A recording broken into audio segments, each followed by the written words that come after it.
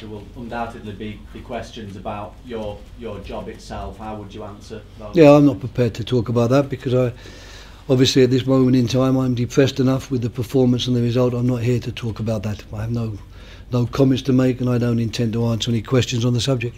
Okay, thanks everybody, that's it.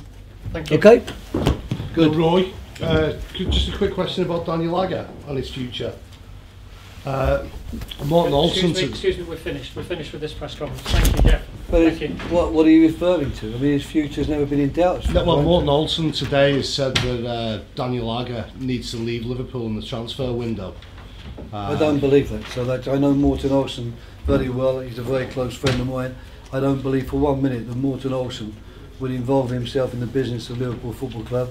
So I'm afraid that story you can dismiss, because Morton Olsen works with the Danish national team. If he said that he'd like to see Daniel playing and playing regularly, that's another matter. But now he's fit, perhaps he will be playing regularly. So the question doesn't come up. So I'm afraid it's a false question, that one. Okay.